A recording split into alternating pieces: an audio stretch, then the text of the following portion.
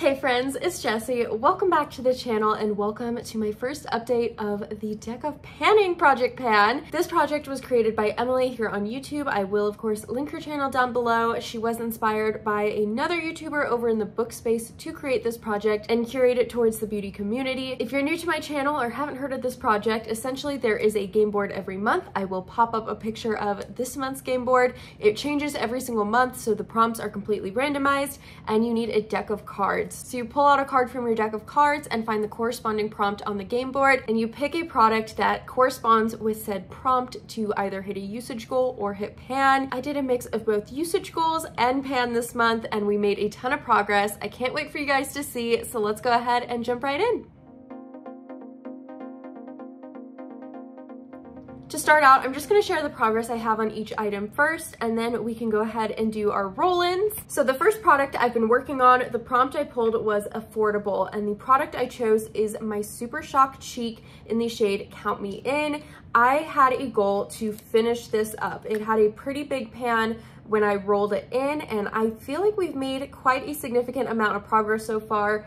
It's definitely pretty easy to work into looks. I used this blush 18 times since my intro. I will say that is a pretty good amount of times to use a blush. We are slowly but surely making our way through it. My husband thinks it looks the exact same. I am convinced it looks fairly different.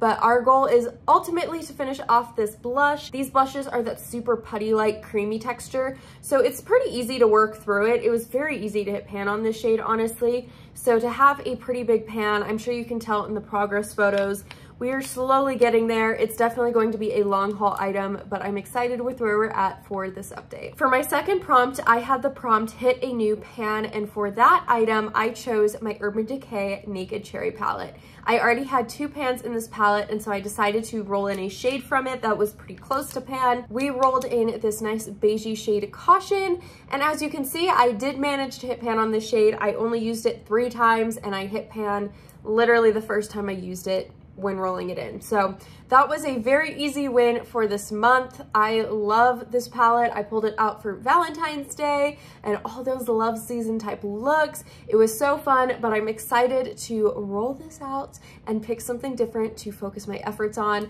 But I'm loving how loved this palette is looking. This is my favorite naked palette out of all of the ones that have been released. And now it definitely looks like it is the most loved naked palette in my collection. Prompt number 3 was pick a highlight. I chose my Fenty Kilowatt highlighter in Lightning Dust and Fire Crystal. These are highlighter duos. There is a more softer natural side and a blinding shimmery side.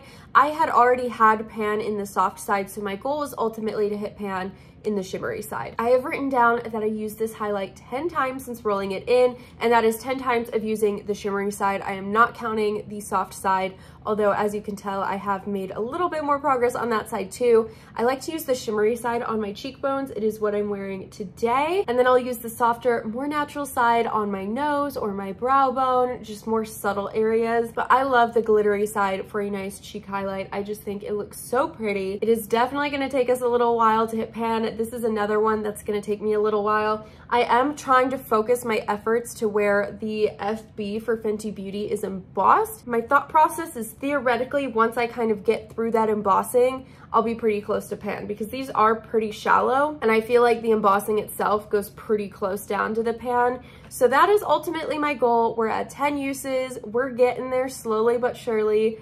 I'm pretty happy with 10 uses, and it's been great to work into looks, especially because it has that faint pinky hue, and with spring around the corner, I'm definitely gravitating more towards those pinky sparkly things. Prompt number 4 was a baked item, and honestly, I went through my entire collection and I could not find a single baked item. The closest I could find was my MAC Mineralized blush in the shade Sweet Enough. It has kind of that baked texture, baked look to it, but it is not a baked item. But this was the closest thing I found, so that is what I chose to roll in. My goal was to use this 20 times, and I surpassed that goal with 22 uses. This was super easy to combine with the Super Shock blush that we were working on as well. I love this for just a nice, natural, soft blush. I would find myself using the Super Shock right up here, like in my cheeks. I typically do a lot of blush in general, and then I would take Sweet Enough just on a very light powder brush, and just kind of sweep it right under my eyes for that kind of sun-kissed glow look. I am very happy with how this is looking. This was one of my holy grail blushes for the longest time, and we are definitely starting to look a lot more flatter than it was prior to rolling it in. There is a lot of love on here. I would love to hit pan on this in the future, but I am content with rolling it out for now. 20 uses was a good goal for this one. I'm very happy with that. So I'm going to roll this one out. And the fifth and final prompt I have is a spray. So for the spray, I decided to roll in my Hourglass Veil Setting Spray. This was a pretty pricey item. I purchased this when Hourglass came to Ulta Beauty. I had heard so many good things about Hourglass's setting powders. I've heard good things about their foundations, their concealers, and I was feeling a little bougie. I wanted to try something more expensive. So I picked this up. Honestly, I was not a fan prior to rolling it in. I had used it a few times and I felt like it really didn't do much for my makeup. I will typically spray a setting spray like this all over my face after I finish my base, and then pat it in with my beauty blender to help that melt everything together. My goal for this product was to use it 20 times, same as the blush, and I did surpass that with also 22 uses. I would eventually like to finish it. I believe last time when I rolled it in, we were about halfway. I would say we're about, there's a third to a quarter left. There's not a ton left in here, but it is more of that misty spray, so it lasts a really long time. After using this for a solid month as almost my sole setting spray, I've actually grown pretty fond of it. Would I spend $40+ to get this again? Probably not, but I don't hate it. I don't really like it for full coverage makeup, but today I'm wearing my Rare Beauty Tinted Moisturizer, and I do really like it with lighter things like that. I feel like it works a lot better. For my heavy duty full coverage, I still feel like I need to reach for my Urban Decay All-Nighter. It's just a thing I do. But 20 uses, we smashed that goal as well. So the ColourPop blush and the Fenty highlighter are both staying in. I'm determined to meet those goals no matter how long it takes me. I wanted some more long-term goals. So with that, we have 3 prompts to roll in. I have not even touched my deck of cards since the intro, so I'm just gonna do a quick shuffle-roo and we will go ahead and pick some prompts. Okay, I'm feeling pretty good about this month, and the prompts have been changed since the intro. Like I said, they change every month, so we are going to have a whole new game board to look at. Okay, let's do this. Ready? First card, 5 of Diamonds. 5 of Diamonds is a nail polish, and I don't have nail polish because I get my nails done professionally. They are luminary nails, so I do not own any nail polishes anymore. I actually recently decluttered the rest of my nail polishes, so I'm gonna have to re-roll for that. There's no way I'm gonna be able to use a nail polish. I don't have any, and I get my nails done every 4 weeks religiously. So we're gonna pick a new prompt. That one's not gonna count. New prompt. The Queen of Hearts. I love a good Queen of Hearts. Alice in Wonderland, anybody? Queen of Hearts is easy peasy lemon squeezy.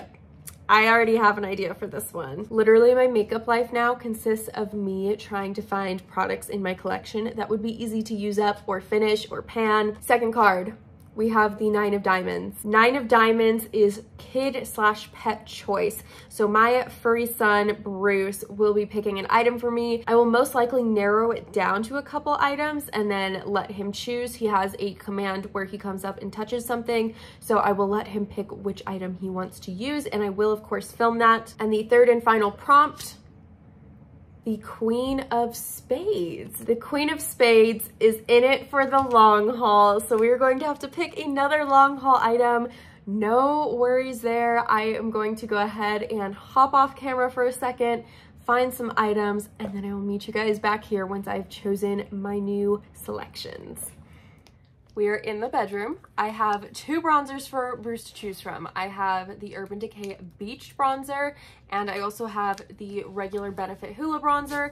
Both of these are bronzers I want to pan. So I'm gonna see which one he wants for us to pan. Bruce! Sit. Touch. And Hoola it is! And we're back with the products. So first up, I'm gonna just recap for our affordable prompt. We're going to try and finish the Super Shock Cheek product in Count Me In. This is a beautiful rosy blush. I think it'll be pretty easy to work through, and I'm pretty sure it won't take us too much longer. For the highlighter prompt, we are going to try and hit pan on the shimmery, glittery side of my Fenty Kilowatt highlighter. Again, one that I'm reaching for pretty consistently. I have a Shop My Stash that went up on Friday, and I actually took out all of my highlighters except for this one, so I will be forced to use it a little bit more. For the Queen of Hearts prompt, we have Easy Peasy Lemon Squeezy, and guys, I think I win at life at this prompt. I have this Jeffree Star lip balm in the shade Cowboy Kiss. It is a tinted lip balm, and my goal is to finish it. This is all I have left. This is all I have left. I've been working on it for literally a month, and this is all I have left. I will be done with it any day now. I am so close to being done with this lip balm. So that is my Easy Peasy Lemon Squeezy prompt. I was actually going to use a different item, but then I remembered I had this, and it's technically a beauty item. The 9 of Diamonds prompt was Bruce's choice, and as you guys saw, I gave him the choice between Urban Decay Beach Bronzer or Hoola Benefit, both of which are bronzers I want to pan this year, and he chose Hoola for us. This is, I think, my oldest bronzer. I have a pretty good dip. It's hard to show this box. You can't really tell because these box packagings are literally the worst, but there is a pretty big dip formed in there. I'm not sure how long it's gonna take for us to hit pan, but I'm down to see. So Hoola bronzer is what Bruce picked for us. And then the Queen of Spades was in it for the long haul. I decided to choose a shade out of my ABH Sultry palette, and I want to finish up Fresh, which is this matte cream white shade. I have finished eyeshadows before. I have finished Too Faced shadows, and it took me absolute ages to finish up that matte white. So I'm hoping that this will also take a little bit longer. I feel like it's easy enough because I can use it every single day in every single look to set my eyeshadow primer, but there's still enough product in here that I think it will take me quite a while to finish it up, but that is where we are at. Thank you guys so much for hanging out with me today. If you did like this video, be sure to give it a thumbs up. And this is my first year doing the Deck of Panning project, so if you're new around here, welcome. Be sure to subscribe before you leave. And with that, I hope you guys have a lovely day, and I'll see you all in the next one. Bye, friends.